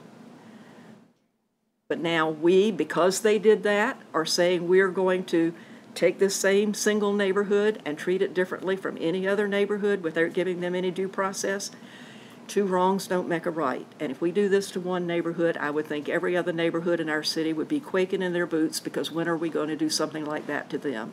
I think it's wrong, and I just don't think we ought to go there. If we're going to take this issue, I think we need to take it one step at a time and give due process completely and uniformity completely and all of the opportunities completely and treat everybody right. It's not right to treat somebody differently. That, I think they have some guarantees in other places that says that they have equal protection. And I think that should be practiced. Anybody want That's to my comment on son. that? I just don't, I don't share that logic, but that's not the place to debate that. There'll be a chance for public hearings, and the public's gonna get a chance to talk at the planning commission. They're gonna talk to us, and we'll listen to the public, but, you know, one shoe does not fit all, but I do agree there has to be a basis. But, you know, but I don't know if you're looking for the gravity test, like that kind of science fact, probably not gonna be there, but I do think there's collective judgment that can be sustained with both quantitative and qualitative assessments that could meet a judicial test. That's an opinion, not a fact. Yes, Ben? I don't disagree with anything that Barbara had to say in terms of they should get due process and be able to go through. The only issue is, and I forget who said, I think Jim said, meanwhile, while we're doing this, you know, the status quo is the prevailing influence throughout the city, so it becomes more entrenched the more time we let it go, and we're fighting in an even bigger battle than we are now because more people are starting to do it, and Why are it's we just allowing that? We've already got a date that's passed that anybody could start. Why aren't we enforcing what we have on our books now? and that The is fact that's that we a- have not that's enforced it that for might 3 be at the years crux is our of this problem. issue is we need to I mean, we may need to figure out an enforcement mechanism to start. But Go ahead, Jim. they're still allowing people to register, correct? You are correct. Yeah, so that And the date's- commissioner is, Date's artificial in terms of, you know, operating. That's the whole grandfather aspect. What That's Barbara's different. mentioned is, we do know that except for Sandbridge, where it's a principal use that the legislature has established, that's a fact, that by the operation of our existing ordinances, short-term rentals in any neighborhood is not permitted by existing city ordinances.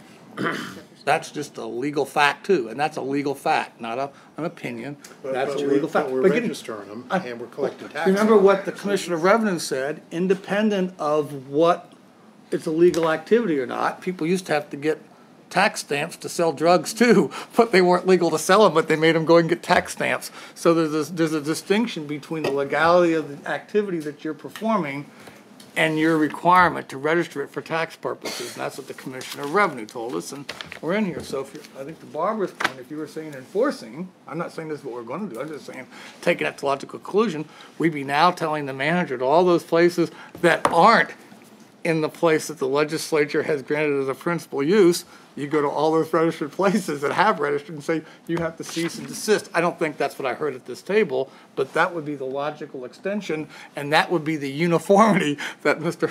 Stiles had talked about. So I think what Ben's trying to say is, since we aren't going there, is, well, at least do something to deal with enforcement. But Barbara's mentioned at Lagamar, we have something that hasn't been in compliance with buses and everything else, and we have not been very successful in enforcing that, which seems to be a rather obvious and acute violation of all current standards. I don't know, Ben, tell you the truth, that we can enforce anything. You know, get right down to unless we have a long time, like 2 years. You remember Mrs. Murdy's house? I know you know Mary Jones, what I'm talking about over in Pembroke Manor, 3 years just to get a house condemned. It's, I don't want to give people a false expectation of what we can achieve. That was a nightmare. I know it was. That's why I mentioned it. This is a nightmare. Correct. But Yeah. I don't think you can enforce anything. I don't know, I'm just sitting here listening to all of you and thinking, why wouldn't it be better if you want to get something in place, why wouldn't it be better to put something in place that has the lower number of people in the rental and the requirements as far as parking and so forth. And then if somebody wants to come in and 50 people in a neighborhood want to come in and ask for an overlay district that gives them more privileges or whatever you want to call it, then they could do that. But in the meantime, it would all be uniform throughout the city. Why wouldn't we do that? Tell me why. Well, I'm going to surprise you by saying, yeah, I think that should be the first step, one step at the time. So we're gonna make, Kind of got this proposed ordinance to define short-term rentals to pay, and at that lower level, and it's all in conformity. Now, we also have this proposed ordinance to say we would have overlay districts if they follow a certain process, and if we just beef up a couple of these processes. But I don't think we can go so far as to take this action against Sandbridge at this time until we at least have the process in place.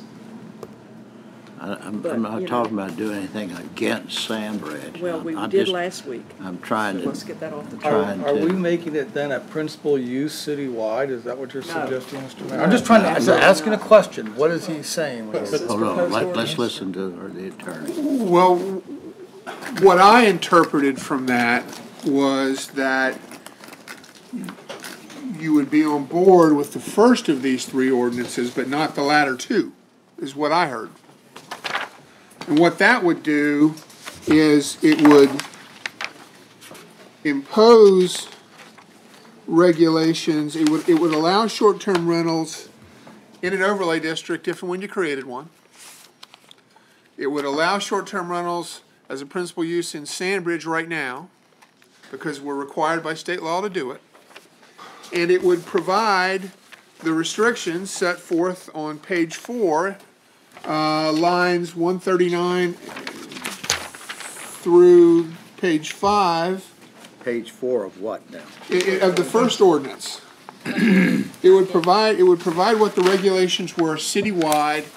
You're creating a conditional use everywhere outside of an overlay and outside of Sandbridge.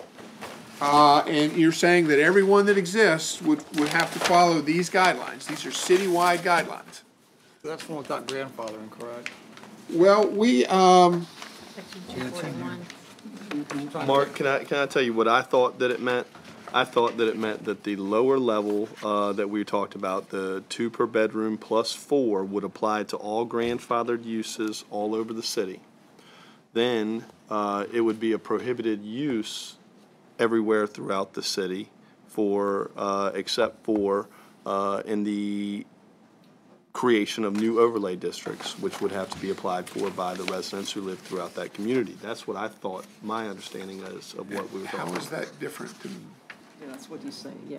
That is what you're I saying. don't think I said, okay, let me try to be as plain as I Yes. can be, and maybe not plain enough. Please. This first ordinance would say home sharing Yes. is permitted just with registration as a principal use everywhere in the city. Yes. It would say that short-term rentals are permitted in Sandbridge because the General Assembly said so. Yes. It would say overlay districts may be created elsewhere in the city by this council pursuant to a process that this council defined and that we tried to put, and I believe we did put in this ordinance. Yes. And that if you, and that existing short-term rentals would be grandfathered. Yes. With a way to undo it if they were not acting properly. Yes. Correct. If they did not comply with the regulations, and then it applies regulations that are applied throughout the city anywhere that use is permitted, whether it be because it's in Sandbridge, or whether it's because it's grandfathered, or whether it's because it's a CUP, unless the CUP provides different conditions. The second and the third ordinances go ahead and create an overlay district in Sandbridge and impose on just a few of these, but significant ones of these, different standards, specifically occupancy and number of contracts. Got it. And the third one just gives you the map. Got it. if we do the first ordinance, Just the first one. just do the first ordinance, then the people in Sandbridge could come in and ask for the overlay. Correct. And then we could deal with the issue of whether or not we're going to grant other rights in Sandbridge based upon the application of the people in Sandbridge. And based upon the discussion and what you hear and what you determine to be appropriate findings.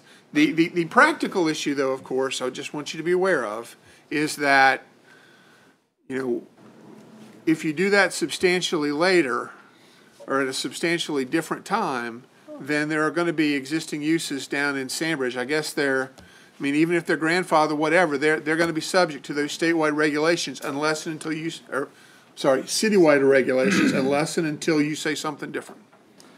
Question.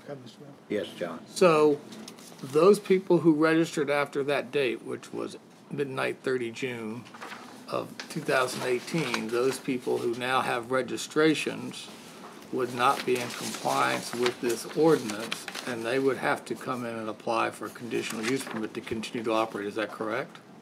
Are you talking about in Sandbridge? No, not Sandbridge. Where is it? North Beach or Bay Lake Pines, wherever these people, they've registered, they were grandfathered, but we set a date, and maybe we're going to change the date, but we had a date of 30 June midnight, 1 July. Right. So people who registered after that date wouldn't be grandfathered, so their operation would no longer be in compliance, and they'd have to come in and get a conditional use permit. Now, we might not enforce while they're going through that process, that makes sense, but otherwise they'd be in non-compliance, and we would enforce the provision of this ordinance on those properties, correct? Well, and one of the, yes, sir. All right. Although, if I may. Oh, please. Well, I don't really want to keep talking, but one of the things in the letter that I sent to you for possible consideration, we went back and did some additional research, and we believe that you had indicated that you wanted grandfathering to run with the land unless and until there was a violation of the regulations that you could then terminate it. If you wanted to, you could grandfather for some period of time. You could say, if you were doing it as of July midnight, stroke of midnight, July 1, 2018, you got to keep doing it, but you got to keep doing it for a period of, pick a time frame, after which time you then are required to come in and get the CUP or find yourself in an overlay district. So, and that addressed to some degree the concern that was expressed by, I'm not remembering who said what now, but I know there was a concern expressed we were going to make CUPs limited to 2 years, but the grandfathering went on forever, and, you know, you said with the CUPs they were going to be administratively renewable, but if there were complaints or violations, council had to be let know. You know, if you gave some time for the grandfathering, you could sort of create a similar fact pattern, but that would mean that all the ones that grandfathered still, sooner or later, have to come to you for a CUP. All right, Barbara. Yes. I understand that. Okay, this first ordinance, I think, sounds pretty good. Okay, it does what you said. But when we get to the second ordinance, and you are creating the process for overlay districts, that's where you have different regulations for overlay districts, period, whatever they may be. And that's where we run into the uniformity problem. If we can't meet the test. Well, I don't know, but the way this ordinance reads, any overlay district would have these different regulations. That's where I think we run into the uniformity problem, because I hear, for example, the North End doesn't want these different things, but you're saying overlay districts would have these different things. But anyway, anyone would have to petition to be an overlay district. So I would think that maybe the safest thing for us to do is to just go forward with this first ordinance, and then everything in the city is uniform. Regulations are uniform everywhere and so forth. And then we can work on, okay, if we were going to allow, if they're going to be overlay districts, what should they be like? Because anybody would have to petition, but I do think we need to tighten up this petition. This is where you run into this uniformity problem, is because these use regulations in overlay districts are different. Yeah, well, I think you're making more of that than what it is personally. But this is, I know you have to think differently, but like people can have honest differences. Well, I think we've got the legal issue of uniformity. Well, that's opinion, that's not a fact. It is. Could we just go ahead and do the first ordinance? Now, this has to go to the planning commission, correct? I understand. Okay, just making sure we, Understand. that's why I'm saying all these things aren't being voted on by us till they're heard by the public. That's And- my point. Then we deal with the overlay issue separately. Well, you know, we do talk in this first ordinance, we create the term short-term overlay district. Do you want us to take that out, or do you want to leave us in? Well, see, here's my concern. If there's a place that could come in for an overlay district and have a debate and could ask for it, the place we're most likely to see that come from is Sandbridge. And I'm sure that if that is something, I'm sure they would want to have that adjudicated and in place before their next big summer season, I would think. So I think, you know, I don't have a chance, and I know you probably haven't either, but all of us, I'd like to kind of hear from them that that's really true, and would this, at least understand it, would that somehow, if we didn't keep the whole process rolling, and we're not obligated to vote for it at the end, would that disadvantage some stakeholders there that we haven't heard from? That's my only, on both sides of the issue. But they need to have a chance to do that, whereas if we do this, if we adopt what's all here, they're going to be done as a part of this process. And I But it's think it only should be going to the separate. planning commission to be heard. It can be modified before we vote at the end. That's my They point. haven't had the chance to have to go through the process of having 50 property owners come in and all of that. Well, that might change, but it is, the planning commission is just saying, should we adopt the ordinance, not that they're gonna become one. They would if this is adopted the way this is presented to us. What is? I didn't read that. Sandbridge would become the overlay district, but that's what Ordinance 3 does. No, I didn't hear Yes, it that. does.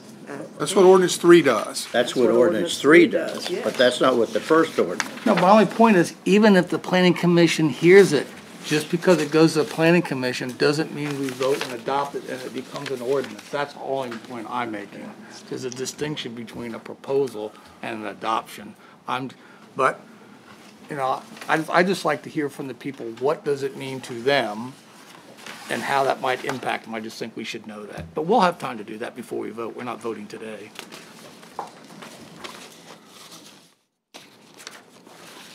Is anybody heart set on having an overlay district ordinance at this time?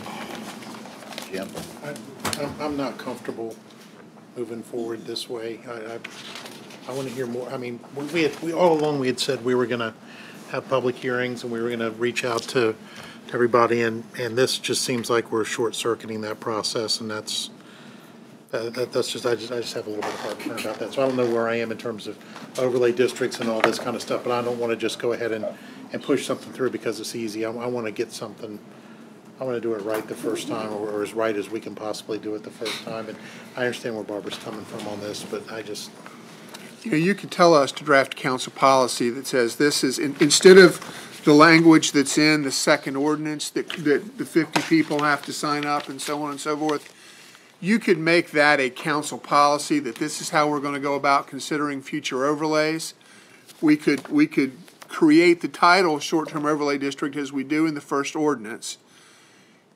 You could have just the regulations applicable citywide in the first ordinance, and then you could let Sandbridge or any other community that wanted to come in pursuant to your city council policy with their 50 signatures. You could go hold your public hearing in the community, and you could move it on from there. That's just an alternative. So I said that I had some issues with the way this is. I don't think it should be just any 50 people. I think it should be 50 properties that have their owners requested. 50 people could be 50 people. Well, 50 property owners within the district is what it says. Or the owners from 50 properties, you know, because, and I think we said the reason we didn't want to do it as SSDs did, because you may have a lot of owners for one piece of property, and that was difficult, so you could get, there could be 4 people or 6 people that are owners of one property. I think it should be 50 different properties, and I think that they should be notarized signatures, not just any signatures, because I'm hearing that for our SSDs, we don't require them to be notarized or justified.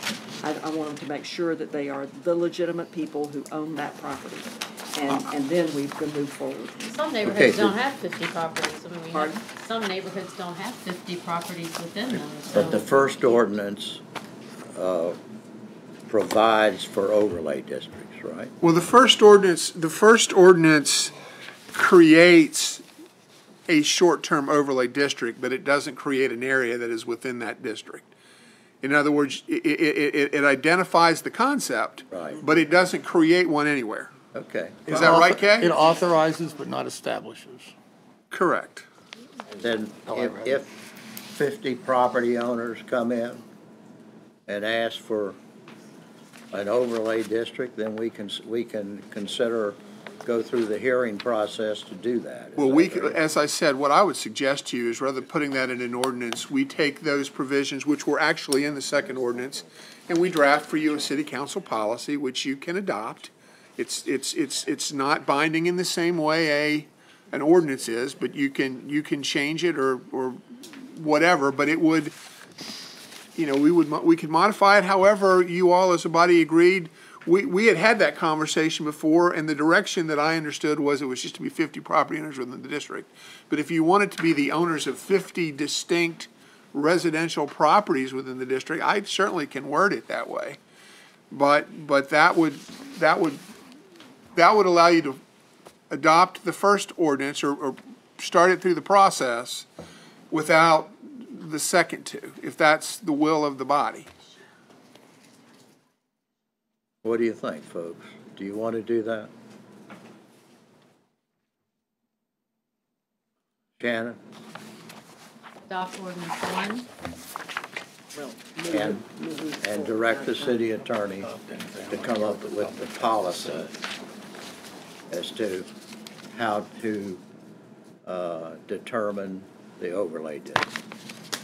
I think that checks something off of our list, and we're moving in a direction if we do that. I mean, as John says, planning commission still has to hear it. They still have opportunity for people to speak about it. So I think it's a step forward. Let me put it that way. John?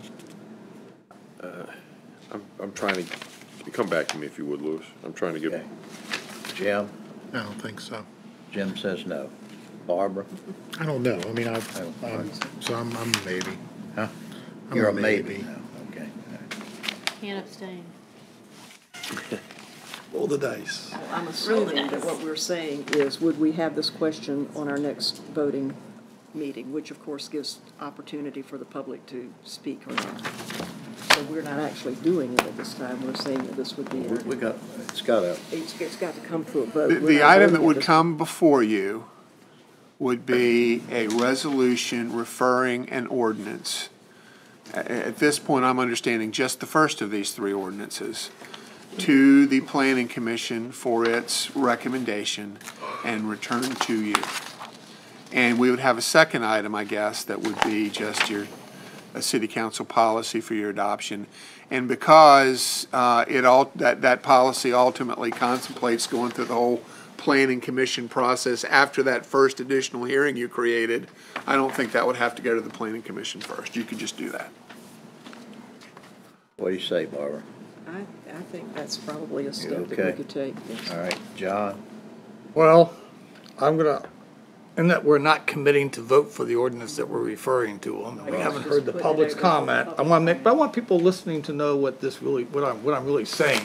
Because I have Jim's concerns, and I think way before we ever act on what the Planning Commission sends back, we need to go out, and I'm happy to go with I certainly will do it my own if other councilors don't want to join in. Plan. I mean, that's what we said earlier. I could do this. I want to go out. I'm not hearing that right now. I want to go out, and before we vote, I want to go out into North Beach, and I want to go over to Old Beach, and I want to go down to Croatan. I want just those people to be able to talk to us or some assemblage of us and get that, and I hope they'll come out to the planning commission as well, But but I for them will. to be responsive, they gotta know what to be responsive to. I'm with you, but I'm just saying, I just want people out there listening that we're referring this to get input, but at least it allows us to make sure, because I am still concerned about to make sure that the people that have a certain, and I know no one likes me how I say, some people like when I say this, a business model that works for them, that they have a chance to get into that process and act and get a decision one way or the other. And this will obviously give this will come back after the election, so we'll get to know who's here to decide that. We may have to have a whole bunch of more new discussions. And, but that's how it will be. But I will support, the resolution to send it to the planning commission.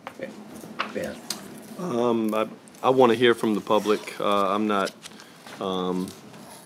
committing to option one. However, I see this as a vehicle to moving towards hearing from the public, and so that being the case, I will acquiesce to it. That's what this just would allow us to do, is put this on our agenda Absolutely. for comment. Absolutely. right. Jessica? Yeah, for all the Okay. reasons, I'm good. Okay. Is it as written, or is it with As written. I'm sorry, can I Some ask? clarification you're looking for? It actually will have to be modified because we have identified in the STR district, so I'll have to take that out. So there will be tweaks and modifications, Okay. okay?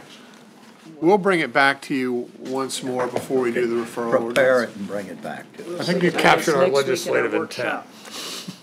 Next week in our workshop before it's on the agenda the following week. Next week at the workshop before we. We can have this back, and you can tell us at the workshop next week if you want it on the agenda, the referral ordinance on the agenda for the following week. So, but we're not, you don't want me to do anything about, putting an expiration date on grandfathers. Those are gonna run with the land, unless they violate the overall restrictions. Is that right? Why don't we just let it go and let the public come back and tell us what they think? Maybe the public will tell us what they That- That wouldn't be exactly. the same as a conditional use permit. But I mean, you said, I think you said you had in your letter, did we want to consider it the same as conditional use permits? Did you want to put an expiration date on the grandfathered properties? And what I'm hearing, I think, is no. This is here for the public, we can do that then if we want. Okay. All right. We will make the necessary technical tweaks for it to be standalone, but otherwise we will bring it back. We will show it to you in your Friday package this week, and you can tell us if it's good enough we can give you a referral ordinance for your vote consideration on the 18th. You're not committing to anything, you okay? No, all it is. I think so. I just want to be You're clear not- because I got it wrong last time. That's fine. It's fine? Okay. Yeah, I mean, if you've got plenty of votes for it, it's okay. All right, John, Yeah, I mean, I guess I'm okay with that. I'm hoping that at the planning commission, as well as with us, that, you know, before we enact this ordinance, and we've got 16 different rules here, that we have a legitimate discussion of, you know, what is the enforceability of those? And, I mean, at the very least, I don't want to give the public that may be dealing with some of these issues and they think that we're going to fix it for, because you said you can't do it, and then turn around and they find out that we passed a law that we can't enforce. we'll let them draw it up and then we'll find out. Well, but there's got to be, that's got to be part of the discussion at the planning commission and here as well, as to, I mean, how are we going to determine, if we're going to say, you know, 1 or 2 rentals per 7-day period, how do we figure that out? I mean, 2 months before it gets back to us to vote on it, so I think in that 2 months' time, we can have somebody figure out how each of these things will be enforced. Okay, we're out of time, folks. John, I share your. You got your direction for at least drawing that up, right? Yes, sir. Every day. You think? I just think you're not going to be able to do anything about it. We will now go to liaison reports. Anybody have a liaison report? I do have comments, if that's the next thing. Okay.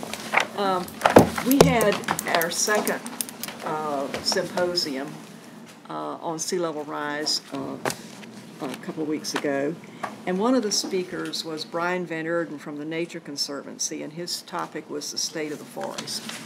And it was a very good presentation, I thought, and I hope you all have had time to look at it on one of the replays and so forth.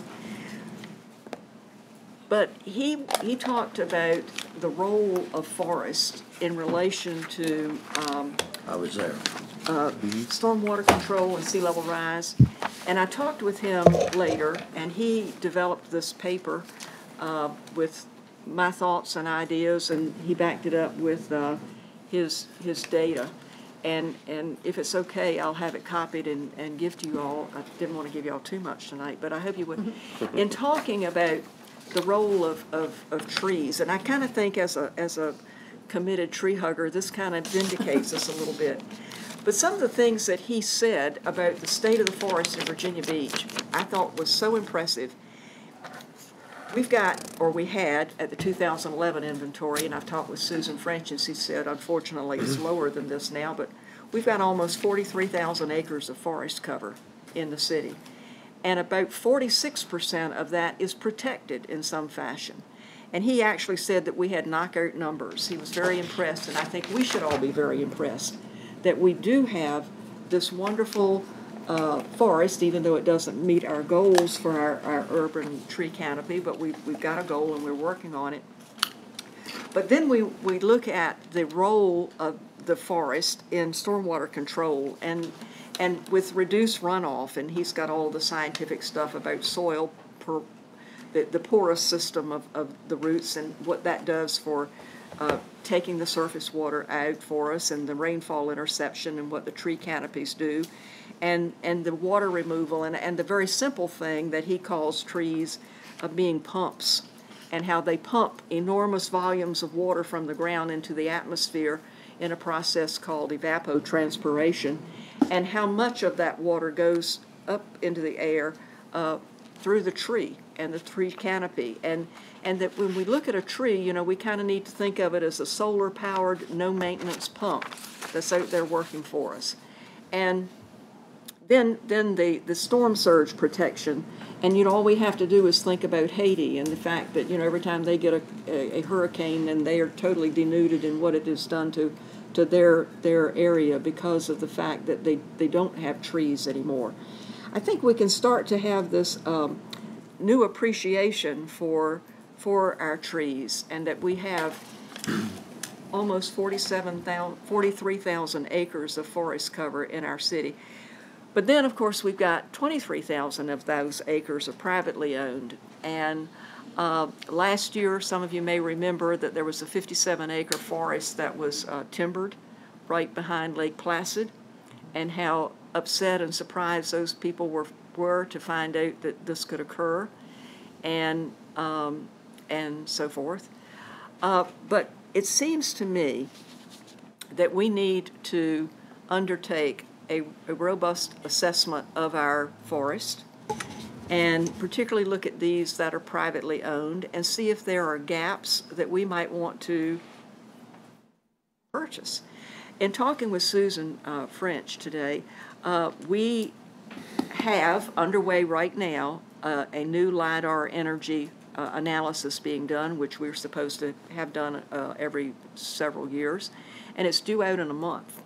And that's going to give us a lot of this information that you know, we should have to look at the forests that we have that are privately owned, and see if we might want to come up with some strategies for bringing some of those into a protected status. I particularly think along the West Neck Creek. The city owns a lot of those forests, but then there are these gaps like there were in Lake Placid, a lot in the Stumpy Lake area and along North Landing River. A lot of North Landing River forests are protected. Thank goodness for the Nature Conservancy for doing that. Along the western shores of the Back Bay, we've got some gaps. But then see if we might want to have some strategies to secure funding to acquire some of these key forest land tracts for flood benefits. You know, we've not really plugged this in, but this is really a part of our green infrastructure that is out there working for us right now. And we need to make certain that, I think, as a part of our long-range stormwater plan and flood control plan, that we make sure that we are pursuing the green infrastructure as a component of that, and that we're not losing something as we are, that we need to make sure we are keeping. I would suggest that we might want to consider reestablishing the open space program as a opportunity for preservation and reforestation, and that we might want to ask the Green Ribbon Committee and the Open Space Committee to work along with Susan as she gets this LiDAR imagery, that we can identify these gaps that are unprotected, and that we might want to bring into our green infrastructure network. I think it would be a pretty exciting thing if we can say to our people that, look, we have all these things in place, because we do have these things in place. And for our city to be able to say we've got this in place and we're going to continue to preserve it and hopefully to maybe make it better is certainly something that we're doing for stormwater protection as we look at more structured and engineered solutions that we will also have to continue to say. But I think when we put that value of our forest as in our stormwater situation, it's pretty high, and I think that we need to embrace it and take off with it. Ben? I'd like to echo what Barbara said. I went back and I wasn't able to attend, but I went back and watched, and it was fascinating when they were talking about the forest acting as a pump, which leads me to believe that this is part of our long-range stormwater plan in terms of some of these lower-lying areas especially. And so I'd like to second what Barbara said and support that, and see if we could send this to the Green Ribbon Committee and begin to look at some ways to do that. I was there also, and I thought it was an excellent presentation, and just the mention of the fact that 40% of the water or groundwater goes up through the trees and is released into the atmosphere. I thought that was a rather astounding fact, to tell you the truth. I had no idea it would be that much. And yes, John? Well, the guy with 60 trees on his property, I know a lot about trees. Maybe I'm part of that forest. But anyway, I want to go back to a Wall Street Journal article that was in the Wall. May I just kind of finish this Oh, sure, I'm sorry. topic? But I will say that, the Hampton Roads Planning District Commission has established a committee, regional committee, to look at the stormwater issues. I think it's going to be officially called the Coastal Resilience Committee. And we did have the first meeting last week. And the neat thing, in addition to meeting with other localities and talking about working together on this, is that representatives from both Senator Kaine and Senator Warner's offices were present, which I think signals that the federal folks are aware of this. It would have been nice to have some state people participating, but maybe they'll come. And that, when we're looking at money, because we certainly can't do this all ourselves locally, that was a good sign. And the next presentation in this series is tomorrow morning. It will be at the Senior Resource Center at 10:30, and the speakers will be Karen Forget and Louis Cullifer. If y'all remember Louis, before he became agricultural director, he was a soil scientist with the Soil Conservation Service. He knows soils, and he's going to talk about soil types, and Karen is going to talk about what people can do individually on their properties. And planting a tree, especially a ball cypress in the right place, would be one of those things. So that's tomorrow morning at 10:30. And you would get to see the Senior Resource Center, which is a great resource for the city. And we will have a covered dish lunch, so you can come and eat. So I hope somebody will make it tomorrow morning. Okay, thank you. John, did you have something? Yeah, there was an article in the Wall Street Journal last week. It was based on a group out of New York, nonprofit, that does the impact of sea level rise on property values. Some of you may have seen that. It mentioned a number of cities that had lost over $7.7 billion in property assessments to sea level rise. But what got my attention, I think I mentioned it here last, but a number of the folks that live in Windsor Wood and Prince Sam Plaza are getting these flood thing notices, and I think I mentioned that the condition of getting these FEMA grants, they also then got to get the insurance, and they're seeing $5,400, $3,800, you name it, it's in the multiple thousands of dollars of these FEMA flood insurance things, which they're required to get if they took a FEMA grant. And these are people that are already hard pressed just to do what they're doing. So I would like to have the city real estate assessor come and tell us how his methodology is going to take into consideration now in these areas when you start saying, here's my house insurance is $1,200, but my flood insurance that I'm forced to now get is $5,400, that has a material impact on anyone that goes those houses. And I realize that people that aren't supposed to disclose, but believe me, insurance companies are likely to be asking a lot of questions because I'm sure they're tracking that liability. That I would like to hear from the real estate assessor how going forward into next year's book, he's going to take that into account. And I know I talked to some people that were at the New Jerusalem God in Christ Church for doing their school event on Monday, but there were the people that were there from MedCert and the other people that go out talk about how they've been still helping people in their homes that aren't yet abandoned. But I think we need to come back and take a look at what has been the consequence and how are those neighborhoods and how is the city responding from a real estate assessor point of view. What's the outreach that's still there? Because there's just going to the neighborhoods myself, talking to folks, firefighters I've met out there in their homes. There's, as much as we talk about short-term rentals, there's another microcosm going on out there that we really need to pay attention to, because I think we have not yet, that we dealt with the not superficial, but the thing about trying to improve the drainage, but the after effect and what the market conditions and their assessments of those neighborhoods is an impact we really haven't assessed and talked about, and I think that we should. Jessica. On that same point, Dave, I was going to ask you, would it be possible for Erin, I know she's got the data about what properties were categorized after this past storm and severe repetitive loss. I know from the private side of that, insurance agents can't even go and look up where that is, what properties are in the severe repetitive loss program. Only the current homeowner can find out.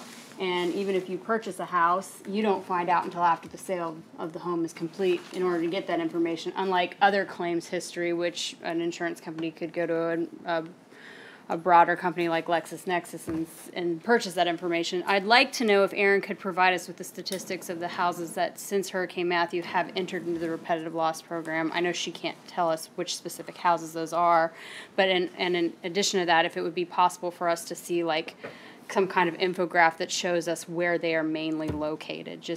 I don't know how much of that we're allowed to know. I think we saw one of the briefings I recall, there was a map that showed kind of the homes that were flooded, and they were all in, and I'm just trying to recall off memory, they were all generally in kind of what would be considered wetland type areas now, and so I think there is a map that kind of shows. Well, to be dictated severe repetitive loss, you have to be 2 or more losses where you were paid from FEMA via grant or from a flood insurance claim. Right from Lake So- Windsor, water in his Yeah, house. I know we can probably assume where they are, but I'd be interested in knowing that information. And then unrelated, I had a question about, I had a Public Works employee come to me about their locker room has no AC in it currently, and I wanted to know if we could just be briefed on the status of that by our next meeting. Sure. Thank you. John, Just real quickly, Mr. Mayor, a couple of weeks ago, we had Surfers Healing, which is that surf camp for autistic children, which has really grown over the years. They actually hosted 470 autistic children for that event. It's all privately raised, but they're very complimentary of our Beachworks folks, and so that they did a real nice job in terms of providing some of the support for that. I've asked Amanda to send out a video to everybody for the camp, but it's really, I remember the first one I saw, I was so really amazed. It took 3 grown men to tackle this little young boy to put his life jacket on and take him surfing, and he was just so upset. But the The ironic thing is it took 5 grown men to tackle him and get the life preserver off because he didn't want to stop. So it's they do a great job. I'm sorry, Barbara. What? I thought it was going to take 5 to get you in. That's right. That's right. But anyway, I'll send that out if you have a few minutes. I think it's worth a watch. Thank you. Great. All right, let's go to the agenda review if we can. Okay, there's no planning items, so under ordinances, resolutions, anybody have an issue with any of these? We do have the same speaker on item 2B, 2C, item 6, and item 7. Those we would hear. 2B, 2C. 2B, 2C, 6, and 7.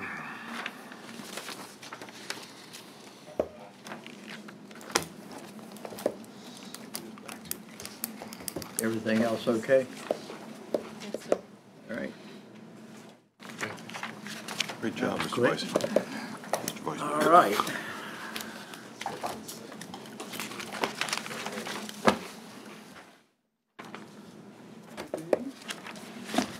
Mr. Moss, don't you typically vote no on the ARPs? Yes, oh, that is true. I had it down, I had it no in my book, but I had to borrow this. Yes, I will be voting no on that ORP item. Thank you, Mark. Which one is I that? didn't mark this book. Item number 4. I left my book at home and had to borrow this from the city clerk. I thought you Which one you voted no on? 4. But it was an easement. It wasn't quite so huge as the other issue. Okay. No, I was out in public and they just approached. How I went off and left it So you could pass my article, there it is. Oh, good. I went and looked up the study.